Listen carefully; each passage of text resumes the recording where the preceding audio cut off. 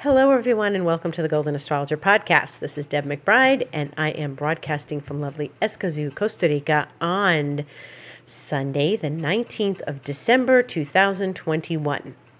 And we have lots to talk about because this is a very intense time, and I have felt some very intense energies, and we're going to talk about all of that. So I hope you are all doing well as we approach the end of the year, the end of the month, and we start marching towards a new year. So as you know, and as I've talked about for a while now, Venus went retrograde in the middle of the night. And this is, as we know, a very intense and heavy and transformative experience. And, you know, I've been talking about the fact that Venus and Pluto are sitting together. And Venus, met with Pluto last Saturday and will meet with Pluto again on Christmas Day. And we will be in this Venus-Pluto vibe for several weeks because, before Venus conjunct Pluto, she was very, very slow and she was gearing up to connect with Pluto. And then she turned around, today, but she's still only a degree away from Pluto. She passed him by 1 degree. It's not like what we call refrenation. It refrains. She did not refrain. Refraining would be, Pluto is at 25. If she had gotten to 24 Capricorn and she turned around, even though she's still close to Pluto, we may have felt it, but it's not like sitting on Pluto, passing Pluto, and coming back over Pluto again in another week. So that makes a huge difference. The refrenation or the refraining of, like, saying being at 24 where Pluto's at 25 would have been not quite the aspect, and it would have been a build up until she went direct and crossed over Pluto once. That's not what she's doing. So this energy is different. A lot of things have happened to people. A lot of things have sifted from our subconscious that we need to deal with. I know stuff is sifted from my subconscious last week that I'm dealing with, that I've been working on. This is a time to work on some very profound stuff. It is hard when things happen that we feel we don't have control over, because Pluto is about control, and we do want to control things, and we do want to keep our hands around something. And a lot of times we can't do that, especially with, an inner planet triggering Pluto. And anything that is going to trigger Pluto is going to make us feel like we are not in we can't control something. So, for example, I'll tell you what happened here. One of my very dear friends here on Monday announced that she came to me and she talked to me personally.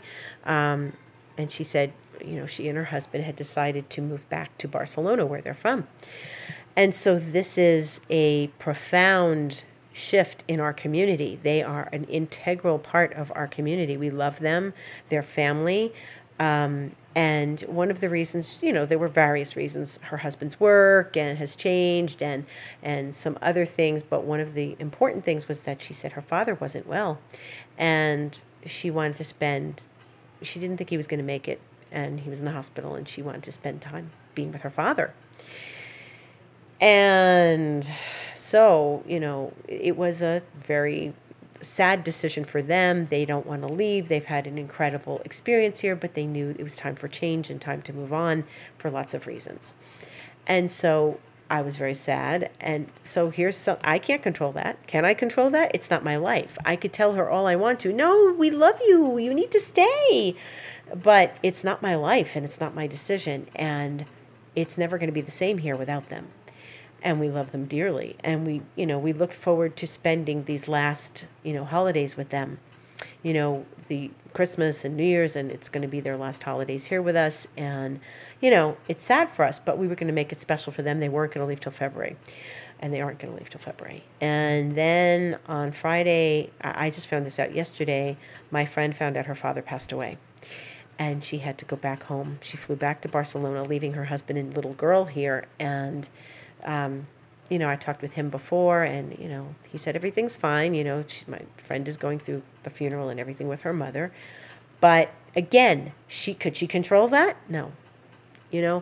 Sometimes Pluto makes us feel we're out of control and we don't have, we want to grasp control. We want to point a finger at something in our life that, caused this, and it's not necessarily the case. There's life, and life happens.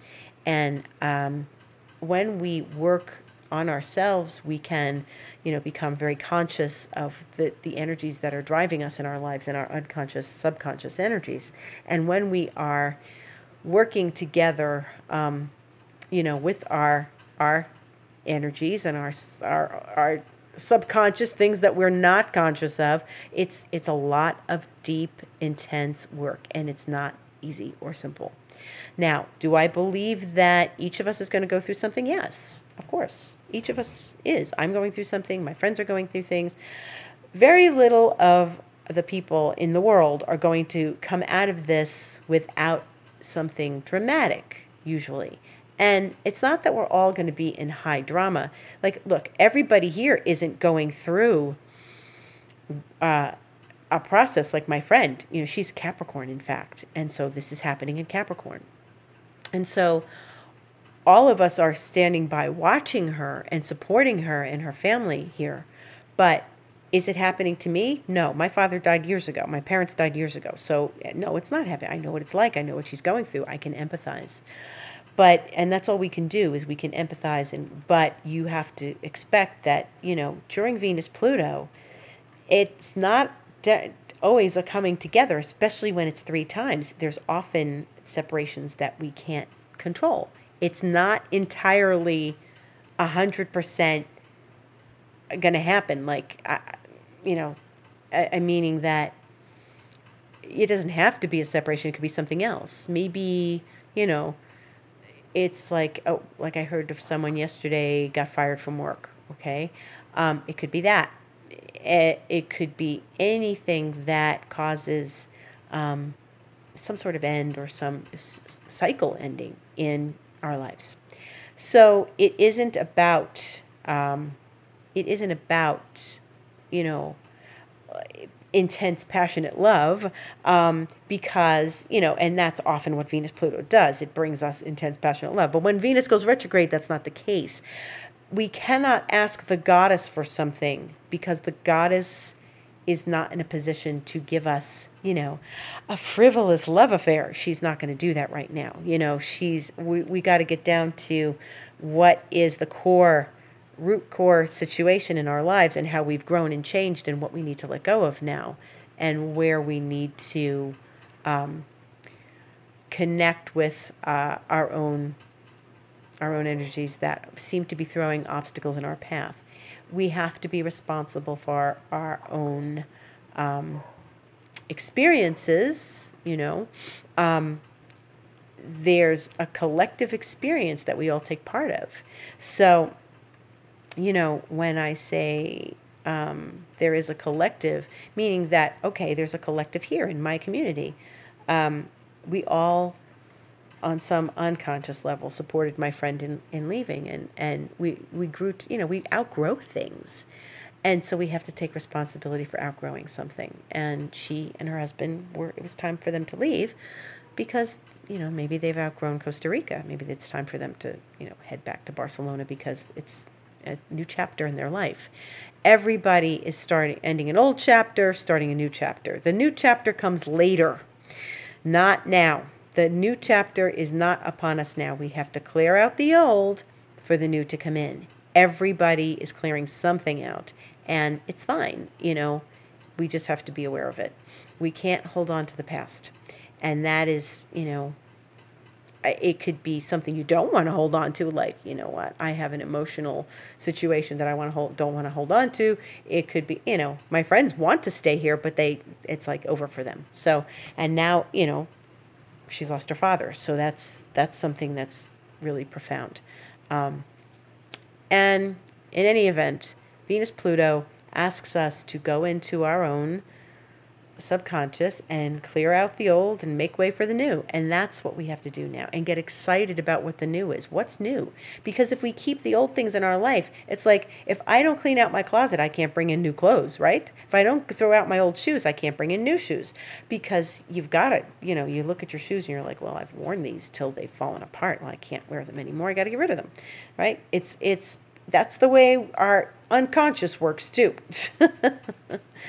So I've talked a lot about Venus, Pluto. Let's talk about Chiron. Chiron went direct today. It's been retrograde for several months. It is the comet or asteroid, whichever you prefer, that rules our wounds, where our wounds are, where we need to heal our wounds. Everybody has wounds. And Chiron has been retrograde for months, and so things surface today. Things surface as Venus shifted direction. Chiron shifted direction several hours later, and Chiron is about the healing, or the wounded healer, or the experience of healing the wounds that we all have. Now, when we say the wounded healer, as I've described before on this podcast, it's the place where each of us, needs to lick our wounds. And in mythology, Chiron was a healer, and he could not heal his own wounds, so therefore he was sent to the starry skies by the other gods and demigods. He was a demigod. And he was sent to the starry skies, and he is the centaur in the constellations. And we all have to sort of, we go back. It's the wound that we have to revisit, and we heal over and over again. And the thing that we work on in our lives all the time.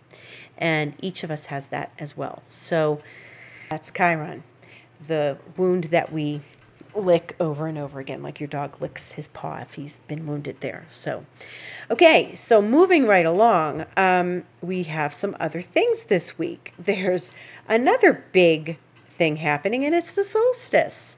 And this is the time of year in the north that is the shortest day. And this happens on the morning of Tuesday the 21st. So this is the sun going into Capricorn, and it's 11 a.m. Eastern, 11 a.m. Eastern time. And this is a turning point. The sun leaves Sagittarius and goes into Capricorn. And this is a very potent time, because the sun is once again on the cardinal axis as we change seasons. The cardinal axis is also called the world axis. So sometimes things happen in the world on collective levels, and we experience something profound. But more importantly, this is the shortest day of the year in the north, and after the 21st, the days will gently, slowly start getting longer.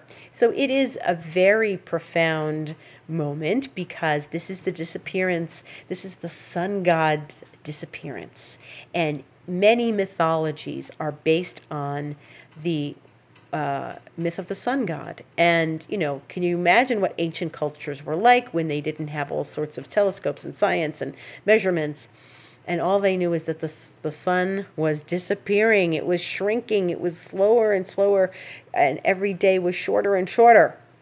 And especially when you go really far north, like, up in Canada and Sweden and Scandinavia and all, it's very dark. It stays very dark for this time of year, and they get very little light. And imagine how it was when we didn't know the science of this, and we just saw the sun disappearing. And so the sun, that is the life force, the sun that gets us up in the morning, the sun that makes our plants grow, that gives our flowers light, that inspires chlorophyll in the plants, and inspires us to stand in the sun. This is a very profound thing for the sun to disappear. And so for us, the days get shorter.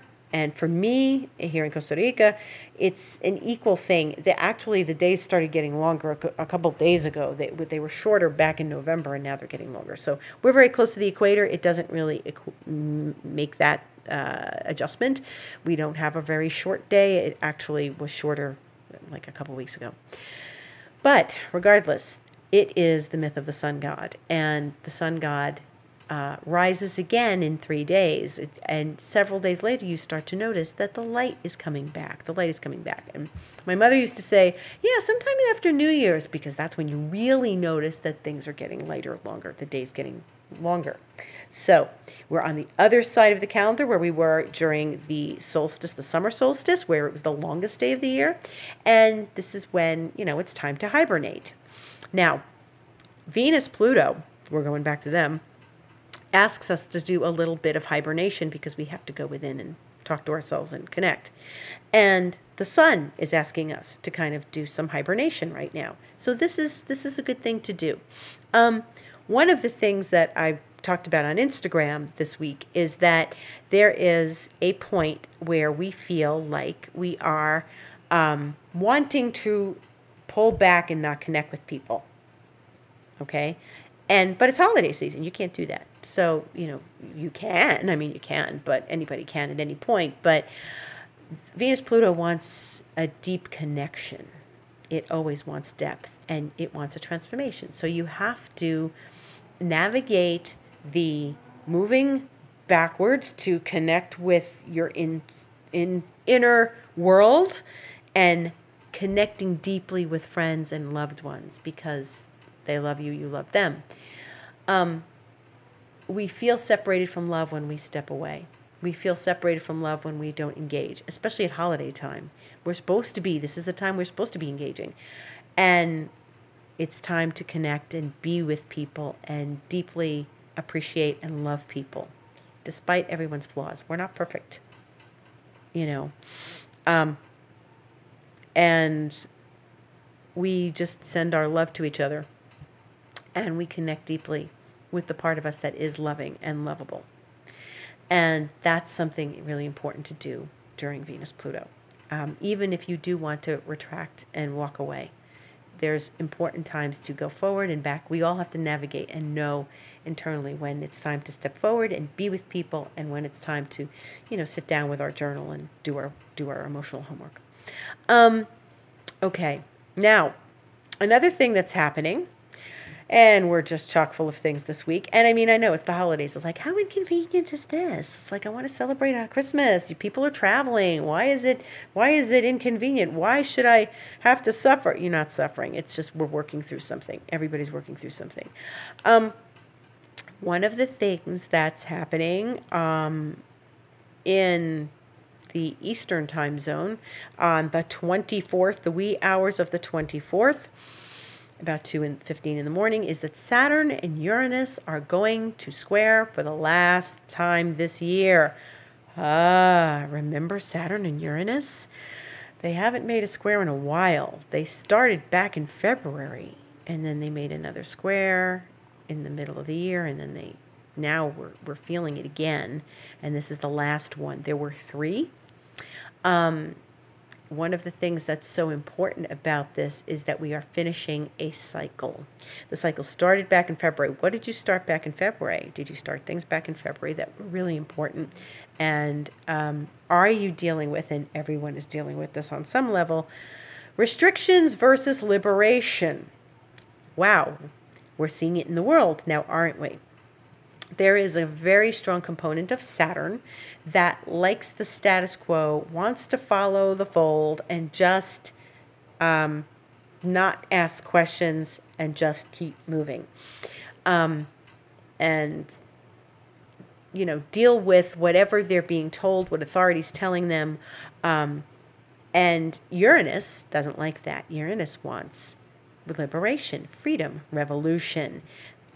Uranus gets very restless very easily. And Uranus isn't a planet that wants to conform at all. Saturn is more conformist. Saturn's like, I'm going to be the good bunny, and I'm going to conform, and I'm going to follow what I need to do, and I am, I'm going to stay and not revolt and not complain and not be, a revolutionary in this. Well, this is a theme throughout history. There are people who want to revolt. There are people who don't want to revolt. And that's all at odds right now. There's a lot of division in the world. You know where that is. And the countries are divided. People are divided. There's lots of division in the world. And this is very evident in Saturn and Uranus. This is a very collective cycle. Uranus is a collective planet. Uranus is in Taurus. Taurus is a very security-oriented planet, and they, Taurus people like the roof over their head. They like the food on the table. They like their feet on the ground. And Uranus comes in and rattles that and says, forget it. That's not going to happen. we need to shake this up. Stop being so, complacent. You have to start understanding where things cannot stay the same. Taurus does not want to budge. My teacher used to say, Taurus, you can't move a Taurus off a dime. And, it's hard to get them to do things to budge. If you've got planets in Taurus, you understand this. And one of the things that's so important right now is that Uranus is not, Uranus like Scorpio, the opposite sign of Taurus. So Uranus is not like always smooth moving through Taurus. Uranus says, hey, come on, we've got to shake up what has been status quo for too long. What's been just sort of, in your life forever? No, we got to shake it up. Things have to change. You can't continue this way. And, there's a lot of that going on right now. So you got the Venus-Pluto, you got the Chiron going direct, you got Venus going retrograde, and you've got Saturn squaring Uranus. And Saturn and Uranus do not see things eye to eye. A square is a challenging relationship between two planets. They are almost opposites, someone said to me earlier today. They're almost opposites. And Saturn really wants things to keep, they want to go to work every day. They want to have things very regular. And Uranus says, I don't think so. So it's an interesting dynamic because Saturn is sitting in Uranus's sign. Uranus rules Aquarius. And Uranus is in a very, very earthbound sign of Taurus. And so there's a little bit of like confusion as how to navigate this. Like, where do I connect with the part of me that wants to revolt? How do I do this? How do I appease everybody? Well, you can't appease everybody. You're not. You've got to listen to your heart and go, according to your heart. And this is very, very important, okay?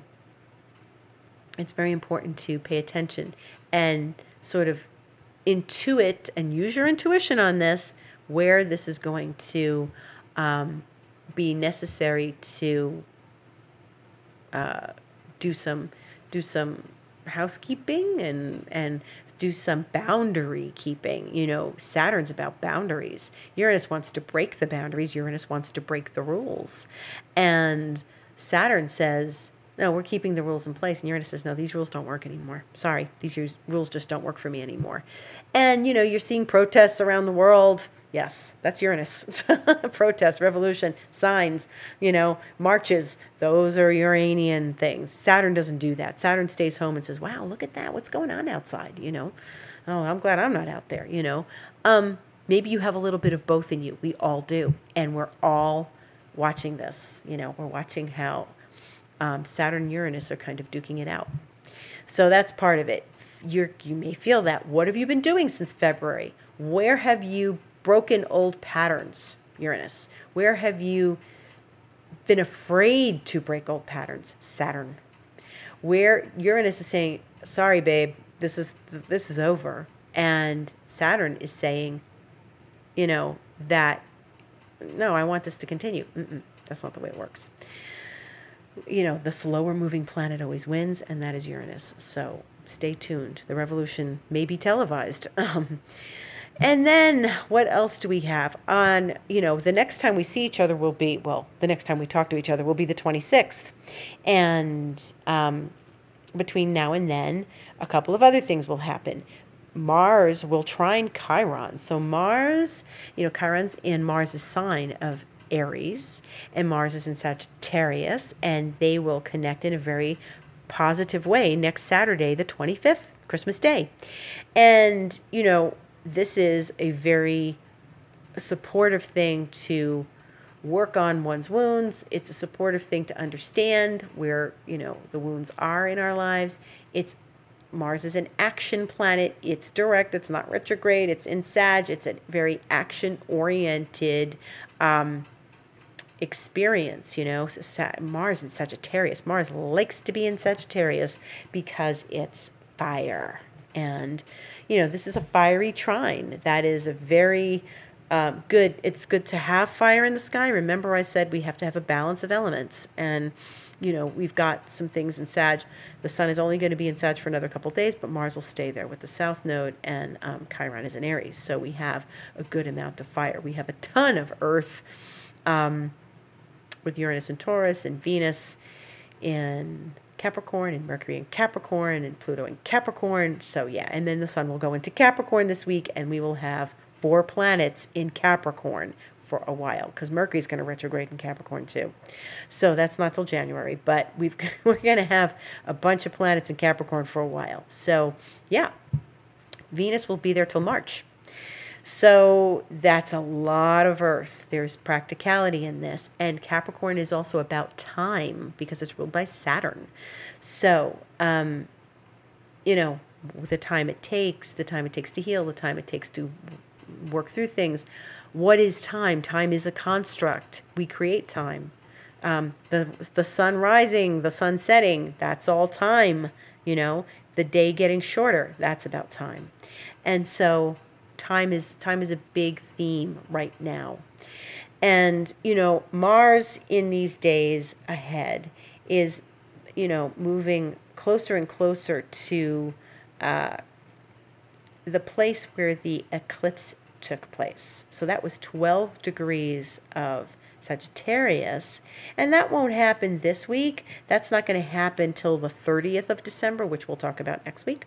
But Mars hitting the eclipse point, that's a something, okay? So just know that Mars is gearing up to conjunct that eclipse point that we had on the 4th of December. So what else is going on? Venus will conjunct Pluto for the second time on the 25th. Again, when you're gathering with people, connect, be congenial, connect deeply and profoundly, and connect deeply and profoundly with yourself as well. Where do you feel unloved? Where do you feel unlovable? Where do you feel that you are, accepting new love into your life? And, where have you cast out the old? What else is happening? Tomorrow, Mercury trines Uranus. That's a really good aspect. It's good for thinking. It's good for analyzing. It's good for high-level thinking. It's good for meditating. It's good for connecting with energies that are not of this earth. Even though they're both in earth signs, it can be very practical. But it is a time of real, tuning into something bigger than this earth and why things happen. Everything happens for a reason. And it is not, it's not, Mercury trines Uranus a couple times a year.